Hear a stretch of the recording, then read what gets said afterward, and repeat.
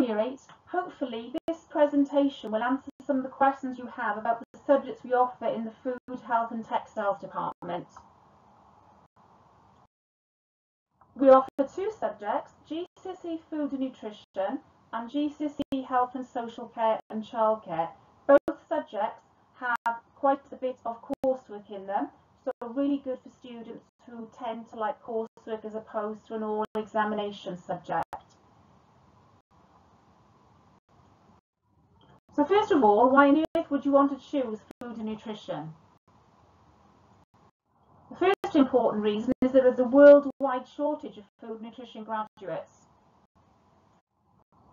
The food and drink manufacturing industry is massive. It employs about 15% of the UK workforce and is absolutely vital to our economy.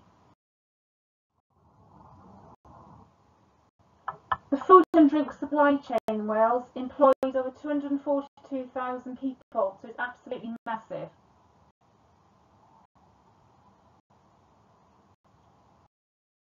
Importantly, everybody has to eat at some point.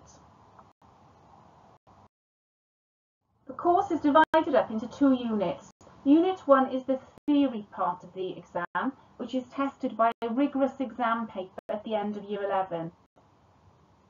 And this will help to develop your academic knowledge of a wide range of topics such as food science to food preparation and nutrition. The Unit 2 assessments account for 60% of the exam mark, which means that if you do really well in this part of the work, you've got a fair few marks before you even sit the exam paper. So it's great for people who perhaps panic a bit at exams and don't like sitting exams. And this particular assessment part will give you a wide range of access to a plethora of different opportunities to develop your practical skills. The next few slides highlight some of the superb GCSE practical work we've had in the last few years. So we've got from fruit tartlets to layered sponge cakes, from panna cottas to homemade pizza bases and wedges. We've got lasagnas made with pupils making their own lasagna.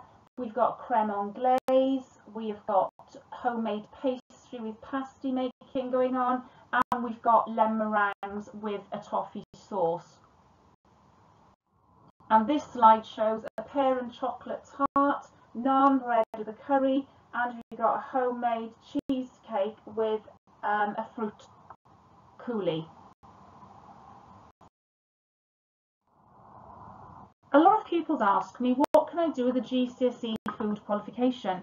Well, this course gives you a wide range of pathways into universities and future job roles such as sports scientists,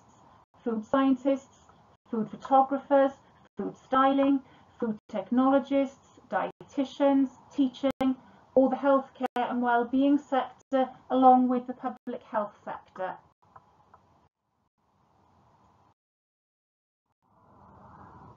Probably most of you have actually eaten some bread this morning, or you've had some bread in the last few days, and probably you've just put it in a toaster or made it into a sandwich and eaten it, which I'm probably right, aren't I? But this next slide will show you how many people are actually involved in making that loaf of bread, and it might shock a few of you. So we've got from farmers through to buyers, to food scientists, to food engineers, because somebody has to repair all the machines that go wrong in the food factories. We've got food stylists and we've got food photographers. It's a massive industry. Also, every pupil who chooses food nutrition GCSE will have the opportunity to study for the food hygiene certificate, which is great for your CV and for UCAS applications. And you study that in school and sit the test in school as well. You could be one of these people. I think it's really important to stress that we do get consistently excellent results in the department in both food and health and social care and childcare. I encourage you to seriously consider consider taking part in the GCSE Food and Nutrition course as one of your options, as it is fun, exciting, and will allow you to develop your own skills for later life extremely well.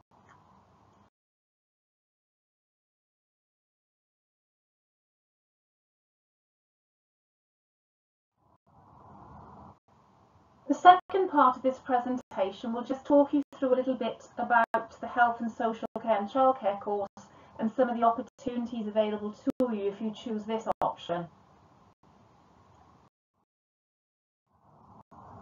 The Health and Social Care course is divided into 2 units. Unit 1 is the written exam paper, which you will sit at the end of Year 10 with the opportunity to sit it again in Year 11.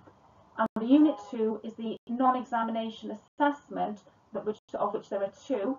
One is linked to service provision and the other is health promotion. So again, if you choose this subject and you do well in the coursework, you've actually got yourself quite a few marks before you actually sit that exam paper in Year 10 or Year 11.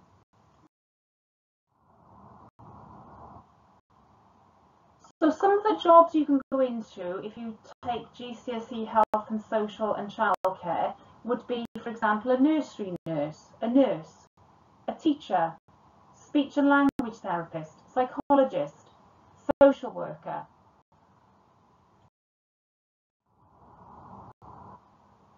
Occupational therapist, a play therapist, health service manager, health visitor, healthcare assistant, and health promotion specialists. If you choose either of the subjects in the department, you will have the opportunity to attend catch-up cafe lunchtime sessions if you're struggling with a piece of work or you just need something explained to you in a bit more detail. There's also after-school revision sessions as and when pupils may need them. So there's always a massive amount of support available to help you.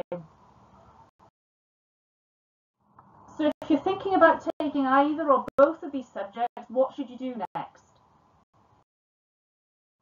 So if you're thinking of taking either of these subjects, either talk to myself about the food and nutrition course, that's Mrs. Lloyd, by email at the moment, obviously, or you can talk to Miss Knight or myself regarding the Health and Social Care and Childcare course, as Mrs. Lewis is on maternity leave at the moment, or you can log on to the WJC website, or you can speak to via email pupils currently taking the subjects in Year 10 and 11. We're here to help you make the right choice for you. So please, if you've got any questions, can you email me, Mrs. Lloyd, or Miss Knight, and we will help out with any questions you may have or any extra information you may want from us.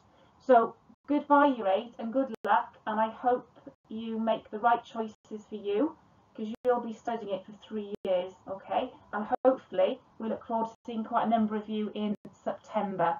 Okay then, bye for now.